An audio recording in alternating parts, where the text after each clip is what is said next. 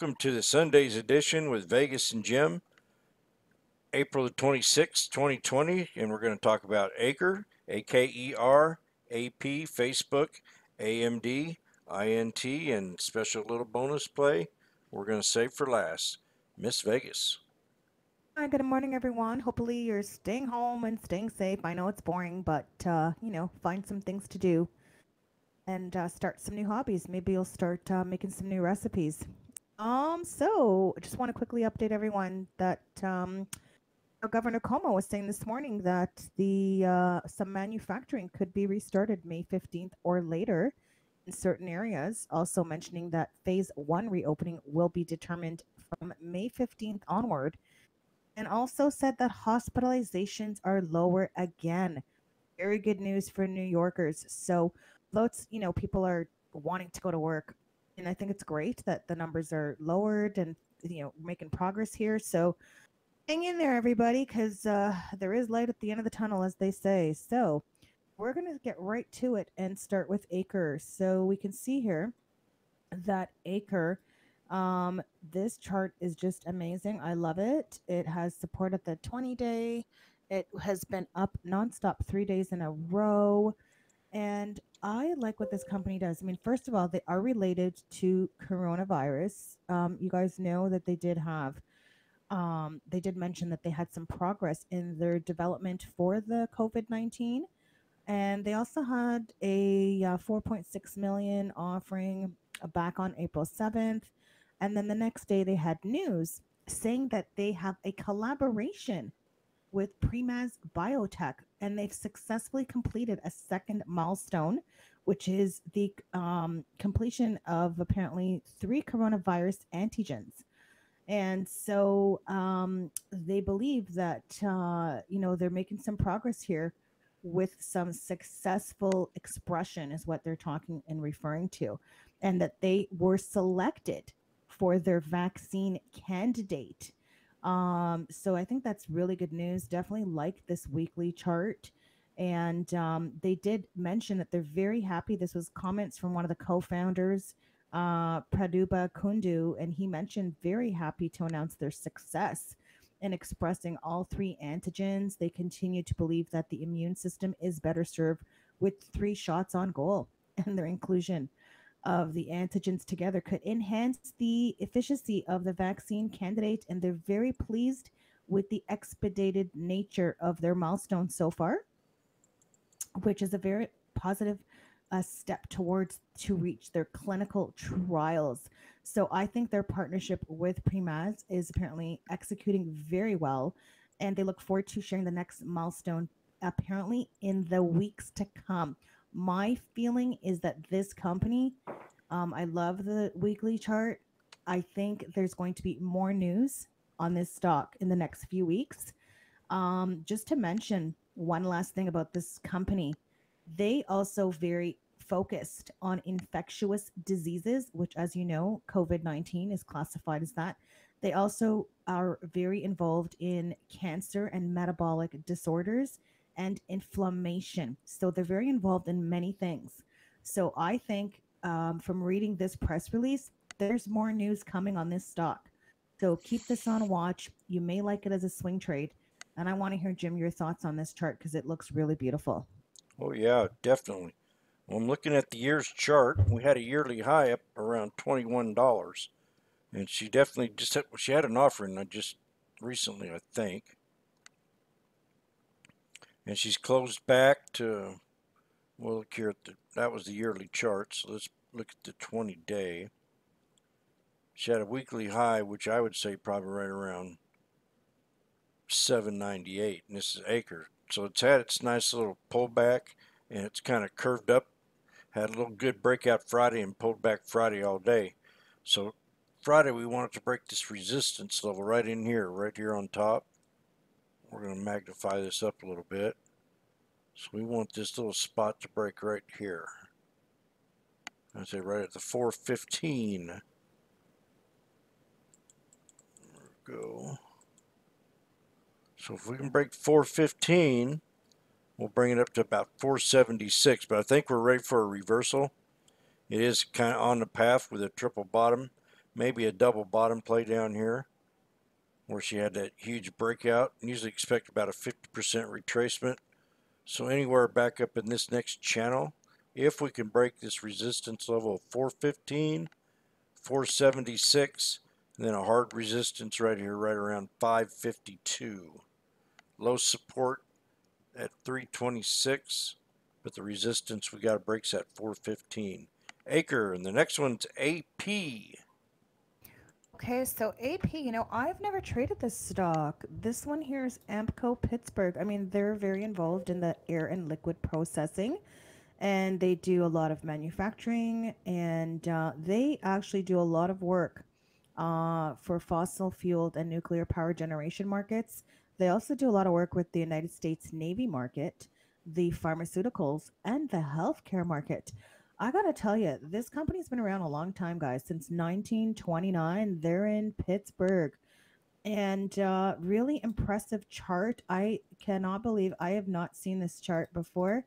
And like I said, I've never traded it, but look at the action this stock has had since April. This stock is on, to me, parabolic rise going on here. And I think you should definitely keep this as a watch on your list. They did have, apparently, I think, some shareholder discussions on April 23rd. They're having a virtual meeting on May 7th, is what they're going to be doing, because normally, with coronavirus, they would have it together in the boardroom, but they're doing a virtual shareholder meeting. So that'll be on May 7th. And so keep that in mind if you like the stock. But you know what? Aside from that, this is looking really healthy chart. And I'm definitely going to look at it for a swing trade, because this is just in a beautiful channel right now. And they did mention back in March that they're returning to profitability in the fourth quarter. They did a lot of restructuring, and they also showing some positive income from the continuing operations in the last 16 quarters. So, this company has done a lot of restructuring in the past, and it looks like it's working quite well and looking good. So, we'll see how this goes. Again, I'm not looking to invest here long term. I'm just looking at this for a continuation trade tomorrow, and also maybe looking at this also for a swing trade. The other thing too is that they're also involved in the oil and gas products. So remember, you guys know that oil and gas is obviously, a lot of people are trading it because they went down really low, and they're looking to reverse. So this is part of that sector as well, and this is why we're seeing the activity as well. So, Jim, what are your thoughts on this amazing looking chart right now? Very beautiful. We kind of have a little pivot point area here on the yearly chart at 383, and you can see that with this channel we were here in last year at between 342 and resistance level of 408 to 435. So we definitely busted past that pivot point area, and I'm looking at that as a major support level at 383. If it does pull back, that's going to be your first. Right now we closed at 398, so that's not much of a pullback, with a low support right around the 342. So let's pull up, and the resistance long somewhere up in here between 435 and 448. So we're going to pull up the 20-day. It's had a beautiful 20-day run, and both of them have kind of stair step, and they've sold off, kind of had that nice little breakout in the morning. So you want to kind of guess where you think it's going to pull back and try to jump into the trade. Friday was a little bit different. He kind of broke out and then had a bounce for about 3 hours into the day, and then created a little ascending triangle. So we have a little resistance level right here, right around, and I'm going to just put it on this hour, somewhere around, I'm going to put it at 401, because that's my lucky employee number, between 401 and 408. Then your support level is going to be that 383, with that bottom support level right down here, right around between that 457, the 357 and the 342. That'll be your low. And then you might be able to, if it decides to knife, no lower than this 327. That's a real strong buy. That'd be about a 50% retracement. So first support 383. That second one's going to be right here where we had that ascending triangle, somewhere in this channel between 357 and 369, and then that third one with a strong buy at 327 with a resistance to break above 401. And the next one we're going to talk about is going to be Facebook. Well, Facebook surprised a lot of people on Friday. And boy, oh boy, it's funny because I saw suddenly some serious action on Facebook. I'm like, what's going on Facebook? It's like going crazy. And so right away we took some option trades. And then shortly after, not right away, like I think I waited like an hour, news came out. They announced a slew of new video calling features. They have the messenger rooms, which allows Facebook and Messenger users to create group video calls up to 50 people. They did have something like this before, limiting only to 8 people. They were called Messenger video calls. Could only have 8 people. So guess what? This is giving a little bit of competition now to Zoom. That is why ZM pulled back. So apparently between the WhatsApp and Messenger, more than 700 million accounts participate in calls every day. It's what one of the VPs mentioned of the Facebook Messenger. And they also said that the rooms are obviously going to pose a threat to Zoom and to also House Party, which are two video calling products that have had skyrocket issues because of the coronavirus. Like Jim mentioned, everyone's basically, talking from home and videoing from home. And so Facebook had to step it up. And boy, oh boy, did they give Zoom a little run for the money there because Facebook exploded and Zoom pulled back. So very interesting. And Jim, let's hear your thoughts on Facebook because love to hear if it's going to be a continuation. And as we know, this week, we'll see what kind of action this coming week. But man, it was a real nice little surprise there at Oh, yeah. yeah, the Friday was a nice little pop. Yes, it was. And right when that news came out about Facebook, you could watch Zoom just blom. I mean, it just tanked. And I was getting that feeling, wow, 180 bucks a share. And when she went all the way down after hours to 155, Zoom did. So I'm definitely going to be watching that for maybe another reversal, for maybe more of a pullback still yet. But she's right. I mean, this is competition for another reason for Facebook to break and go past 200. So let's look at the Facebook chart here. We'll pull up the yearly. I don't have it too chalked up. Kind of cleaned it up a little bit. Got low support no lower than that 175, and I can't see it going back to that. Then the next one right around the 182. Now if we hit that, that could be a real strong buy. Then you got another support level, and I'm going to count it right in here, right in this area right here, right at 185.13. Magnify that up and see if I got that pretty good. Yeah, right on there. Pretty much. Then we got another one a little bit higher than that. So let's bring it up to the 20-day.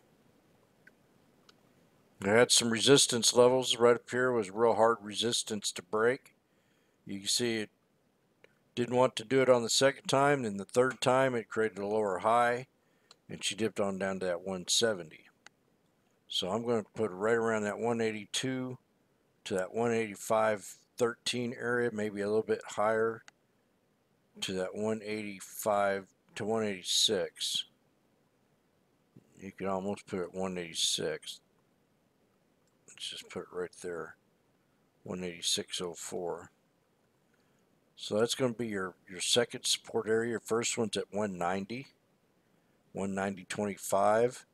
Then if that doesn't hold, we'll get down to this other little resistance level we had right here between 185.13 and 186.04. And then you have a strong support right down here at 181.11 to 182.06. There's your three different support levels. Resistance to break. This could be the news to bring it up next week up to newer highs. and we need to break resistance level of 194. Facebook. And then we've got another one, AMD, one of our other favorites. Well, AMD reports earnings this week as well. So this will be interesting to hear about AMD and what is Lisa Sue going to have for us. I mean, they have the AMD Ryzen 3, and they're saying it's a champion, CPU champion. And I guess we'll hear more about that. They're thinking that this particular product that they're having is going to beat the Intel Core i3 product down the road. So AMD is really competing with Intel and Nvidia. So I'd love to hear what that earnings conference call is going to be all about. But nevertheless, you could still trade AMD this week, just up until prior to earnings. The chart's looking really good. It's got, looks overbought for sure, but it definitely has some strength.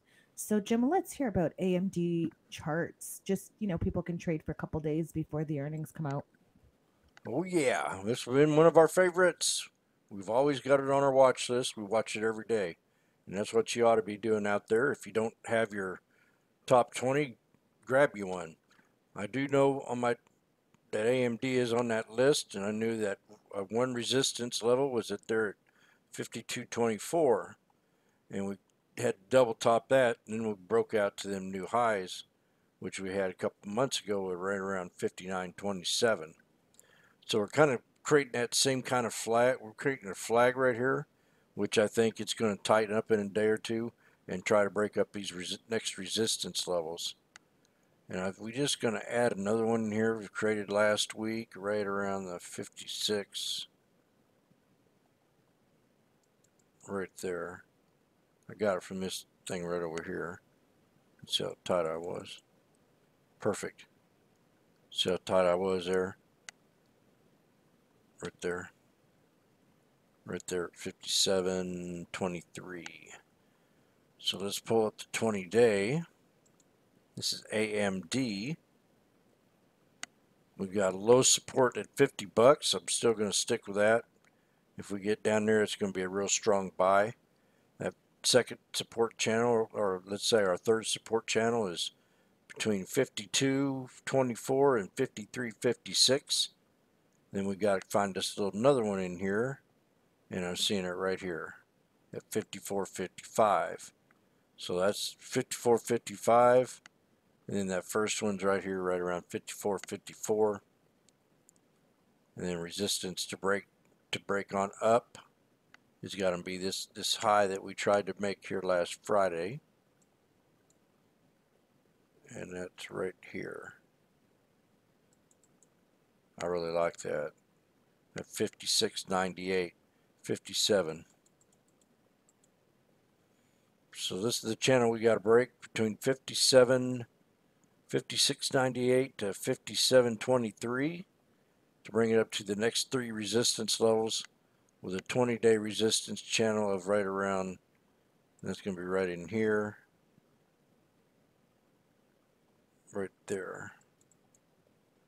Could be a little bit lower, but we'll call it at 58.52 to bring it up to that 20-day high of 58.95.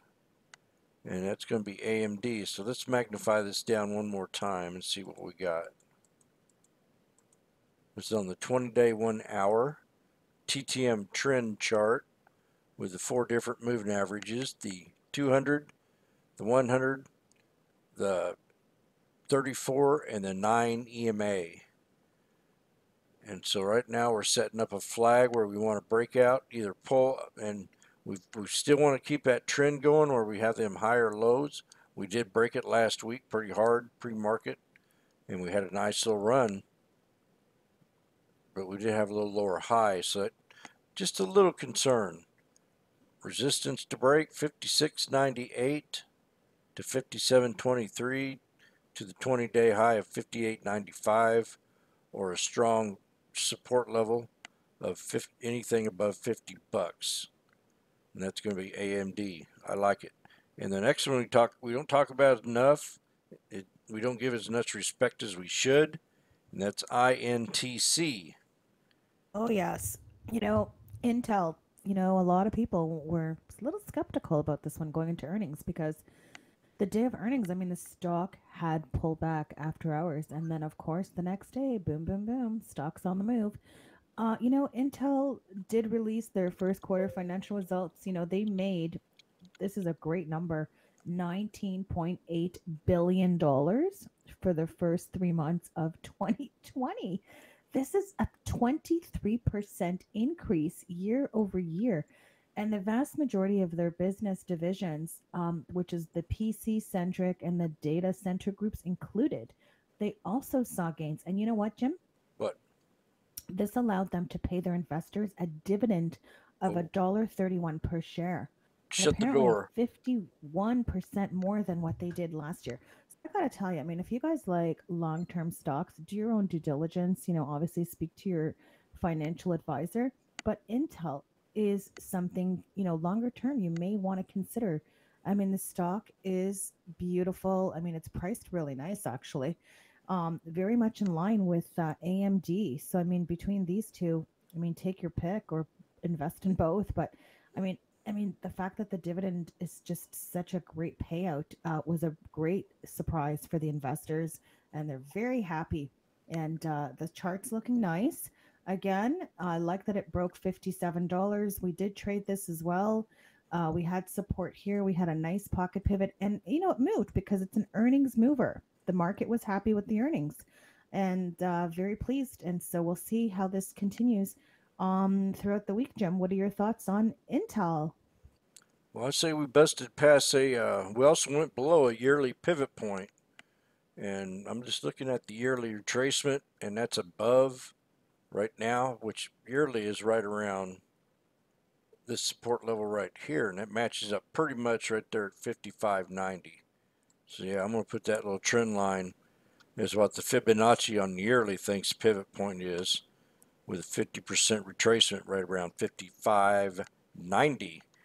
So yeah, to me it looks like it had a little pullback Friday, and let's look at it and see what happened here. We'll look at the 20-day. It had a nice little bounce, had a 20-day high, broke a double top resistance level. So the third time said, nah, I'm gonna break it. And then we had that little crash, and she regained, and then someone pulled the rug up again under it Thursday, right into close. And maybe this is a good one to have on my watch list to play off of support levels. It's bounced 3 times off this 55.90. So you see right there, actually, we had that huge gap breakout 1, 2, 3, 4, and here we are. We're back up into this little resistance channel. This is on a 20-day. That resistance channel is going to succeed probably right around this 50, 60, 82 area. If we get past that, we build it, and then you have a tight little wedge between that and around 61, and then she'd have to break and bring on back up to these next two, which is at 62.58, and then that other one right here, right around the 61, 62 area. But support for right now is going to be no lower than that, probably is here 55.90 area with that 50% retracement on the 20-day, and I can see that being right here at 56.80, and then that probably that second one right in this area here at 57.57. First support 58.84 with a resistance to break at 60.82. And that's Intel. And then we got the special bonus that I think's going to start being a buy again. But we just gotta kind of keep it. It's on my watch list, and that's Boeing. Oh, Boeing is a tough stock to trade because it's had its nice pop. Almost 2 weeks ago, we had a nice run to the 150s, a little higher than that. And we made very good money on those option contracts. So many people bought them. We saw the money flow. We took the trade, but it's never reclaimed that level. So Boeing's having a little challenge here. But here's what I want to mention, and then Jim's going to definitely go through those charts. But Boeing had an agreement with Embraer, and they terminated a $4.2 billion deal. And let me just see here if I can show you guys the news. Did I give you that news, Jim? I could show it to you here so you could show the viewers. So there's the article. Jim can show you guys. So they had a deal with the Brazilian aircraft maker called Embraer, and apparently Boeing terminated their agreement and their partnership that they had planned to do. And the deal would have given Boeing a bigger stake in the market for smaller jets and help the company develop airplanes a lot more cost efficient. And Embraer is not happy about Boeing's decision to end this contract. They said they will be pursuing all remedies against Boeing for the damages they've incurred. They call this decision a wrongful termination. The Brazilian company has said that Boeing's 730 MAX 2 fatal crashes have costed the aircraft maker at least 18.7 billion. And they said that the company was manufacturing false claims to avoid paying the $4.2 billion because of their own financial conditions of the 737 MAX and other business and reputational problems. So they were planning to do a joint venture by April 24th, which was obviously on Friday. The deadline passed without Embraer satisfying the necessary conditions, and this is according to Boeing.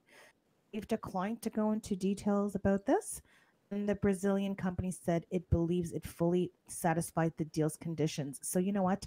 They're probably going to be suing Boeing. So they're very saddened and very disappointed about this partnership not going through. They said that Boeing had productive, ultimately unsuccessful negotiations. So I don't know, they're not very pleased with what's happened, and I think there's going to be some more drama on Boeing. So, I mean, this is unfortunate because that would have been probably a good thing for Boeing and this company to have some capability to design smaller aircrafts. So, I don't know. I don't know why they would not walk away from a deal like that. A $4.2 billion deal? That's a lot. So, Jim, let's hear your thoughts on Boeing because I know a lot of people are watching this, waiting for the big move. They're waiting for that reversal, and Boeing's on everyone's daily watch. So, what are your thoughts on this? Because a lot of drama has happened here. First thing pops in my mind is restructuring program.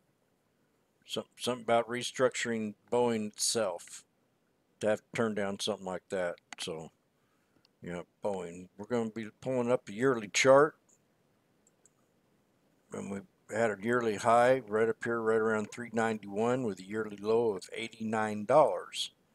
And we've kind of pulled back that much, I think, almost to a 50% retracement. I'm going to pull up this 20-day chart and hope we can get up to that highs right around 185.76. Let's do that on the 20-day. No, not that high, but she's definitely had a pretty good little sell-off. We had a real strong support level right here, right around that 134.20 all the way up to 136.93. And it kind of didn't hold that, as you can tell, Friday. And it's setting up now to even go down a little bit lower. We were down 20 days ago here at 120.02. So can we double test that double bottom on a 20-day 1 hour? The answer is yeah, maybe. We could pull back to that 122.53 area, which actually I have a lower support right around the 120, 129. Or we could consolidate the rest of the week and not go below this support channel of 128.61. So that's going to be the fight. Possibility, again, yeah, 122.53. Resistance to break is going to be right here. And we're going to pull that up, magnify this up a little bit. Right there at 130.87. That's the resistance that we got to bring it back up to the other resistance channel, which now used to be a support, which now has become resistance. So we'll be watching that. We're either going to break this resistance level of 130.87, or we're going to pull back to these lower supports and we get down to this lower channel of between 125.50 and that 125.50 area. That's a $3 place, maybe a very strong place to get in and start your little position for a reversal play. Back up to these resistance levels of right around 136, 130, or actually it's a little lower, right around that 133, 134 area to that 137. And that's going to be Boeing, and that's it. Low support. I hate to see it down here at 122. That'll be a strong buy. Resistance to break. It's going to be the pivot point right around 130.87. If we can break that, we'll bring it back up to these resistance levels. Maybe up here to that 137. If we could break past that, that'd be pretty tough. But I think we're in a spot now where we really need to pay attention to it and set you a couple little alerts for a reversal play or just follow the trend. But I think we can get a bounce on this come Monday. We're going to see if it gets back up to this area right here, at least to that 131, 130.87 area. If we can get back up there, and it needs to break that, or it will pull back into them lower, which I think will be a real strong buy on Boeing for long-term investment for this coming year. And that's it for the report. Please hit that like and subscribe button and ring that bell for future updates.